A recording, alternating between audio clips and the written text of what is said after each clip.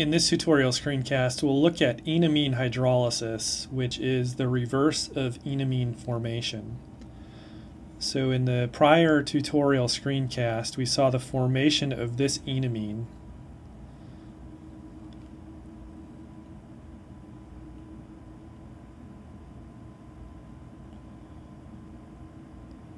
Which was the product of the condensation between cyclohexanone and the 5-membered nitrogen heterocycle pyrrolidine.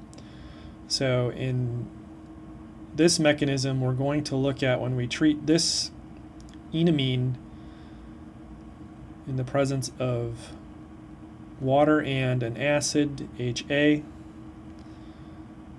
how that then reverts back to a ketone, cyclohexanone, and our secondary amine.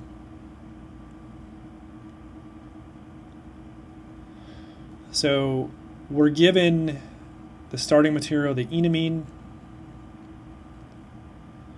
reagents or conditions to form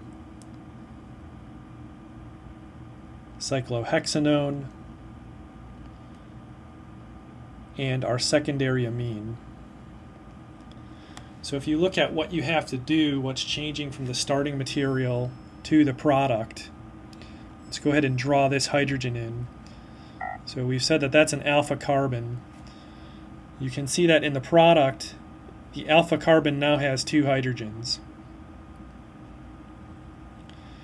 This carbon here, bearing the nitrogen, in the product is now a carbonyl. So we have to add oxygen to that carbon through our mechanism.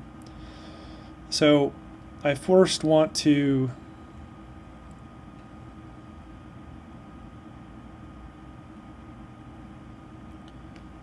draw a resonance structure of this enamine. So resonance is denoted by this double-headed arrow, and in any typical resonance hybrid, you have to have either a lone pair, a negative charge, or a positive charge in a 3-atom system that contains a pi bond.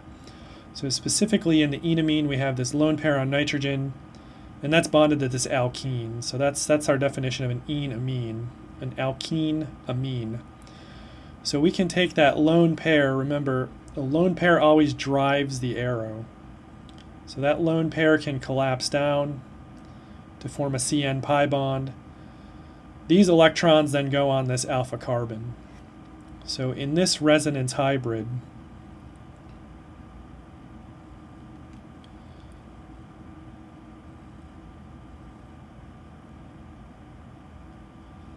the nitrogen will now bear a positive charge. This alpha carbon here now has a lone pair and a negative charge. So we've balanced out the charge. Why is that important? So if we already said in our product, the alpha carbon has 2 hydrogens. So we're showing a carbanion now. A carbanion is a nucleophile or a base. That base can then react with an acid, HA. So we're forming a CH bond. We're then cleaving this hydrogen conjugate base bond here. So in our equilibrium, we're going to show the alpha carbon being protonated. So the alpha carbon now has 2 hydrogens.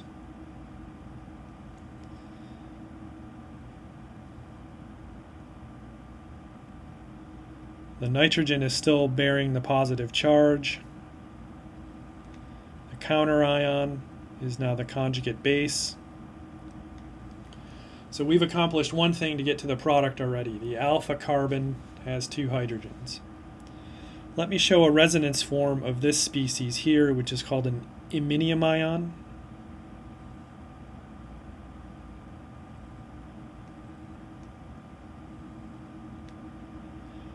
So a resonance form, we can take the pi bond of this CN pi bond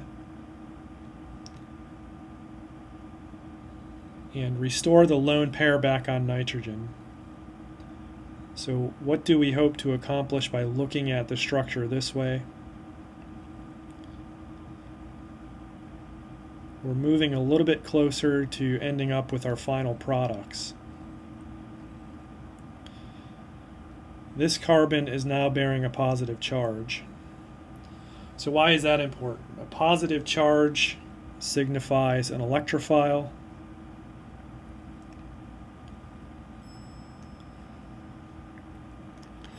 And we know that that carbon has to get an oxygen. We're in the presence of water, so water is going to be our nucleophile. That's going to form the CO bond.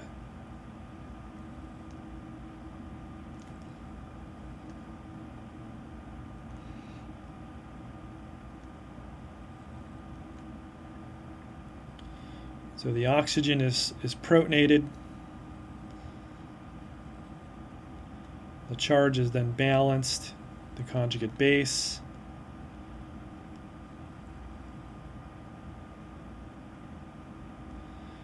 And our alpha carbon has both hydrogens, as it should.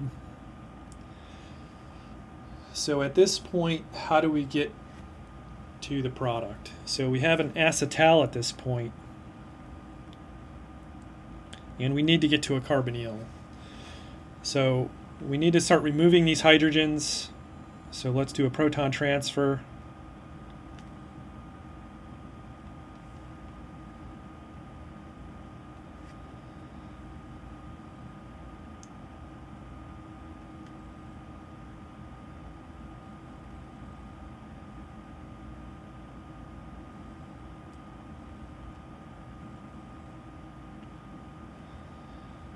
So we know that we have to form a CO pi bond. We can't just do an elimination at this stage. We have to actually protonate this nitrogen first. So we're going to use the acid that we generated. So we'll protonate the nitrogen. You can see nitrogen ends up with a proton as a secondary amine. So that's making that nitrogen a good leaving group, a good neutral leaving group.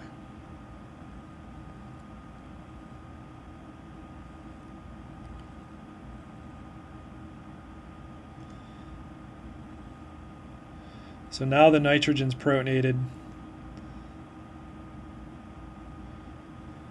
We balance the charge with the conjugate base. So what can happen now?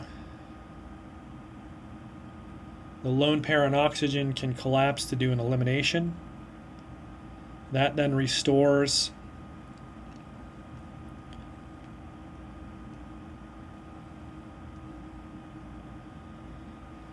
the lone pair on nitrogen, giving us our secondary amine. So we have one more proton transfer to do before we're done. So we see that that carbonyl is still protonated. Our conjugate base will then abstract that proton.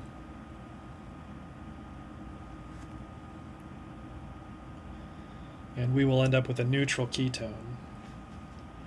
So this has been the mechanism for enamine hydrolysis, which is the reverse of enamine formation. The enamine has a resonance form in which the alpha carbon is bearing a lone pair that can be protonated. Water can then attack. That installs the oxygen at the carbonyl carbon. You go through an acetal. You then protonate the nitrogen to do an elimination. You get the protonated carbonyl, and through an acid-base reaction, you then end up with your ketone.